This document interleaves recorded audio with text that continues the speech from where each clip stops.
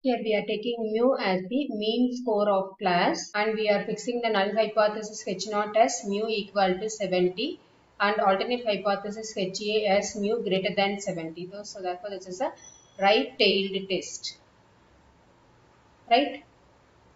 Now we are considering alpha equal to 0.10, the significance level.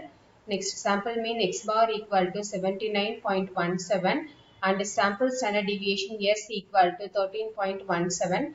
Now we are going to use the t-test to analyze the case.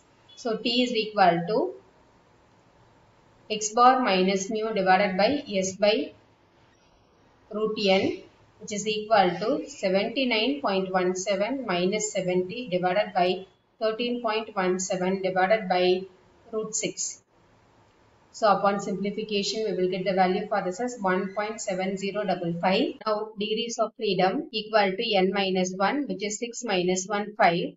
Now the p value here is, for the calculated 1.7055 is 0.0744 from the table.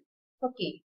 And this p-value is less than the significant level of 0.1. Therefore, we can reject the null hypothesis H0. That is, mu equal to 70 is not possible.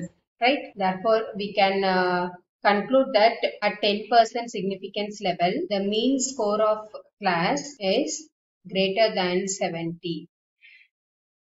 Okay, so that is the final answer. Thank you.